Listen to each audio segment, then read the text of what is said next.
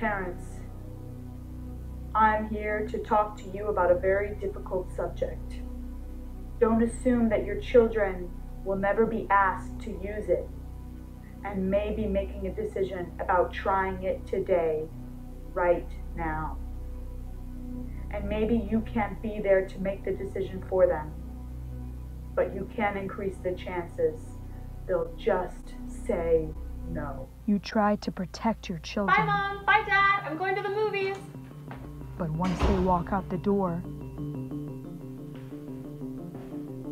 they're on their own. Hey, kid.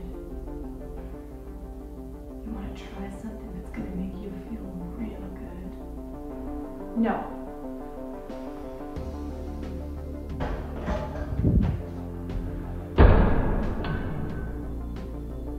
Come on, kid. It flies real high. Okay.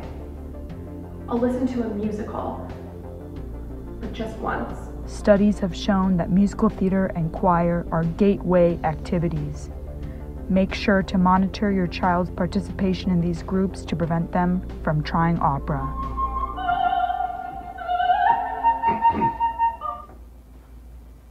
Is this yours? No. Your mother said she found it in your closet. Someone must have put it there. Where did you get this? Look, Dad, it's not mine. Who gave this to you? It isn't mine. Answer me! I learned it from you, okay? Parents who use opera have children who use opera. Get between your kids and opera any way you can if you want to protect Sunday football instead of Sunday matinees.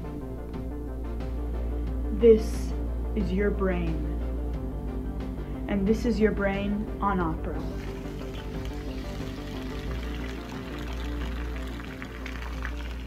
Wow, actually looks pretty good. Opera. Maybe just try it.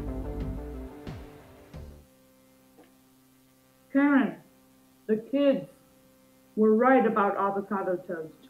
It is delicious.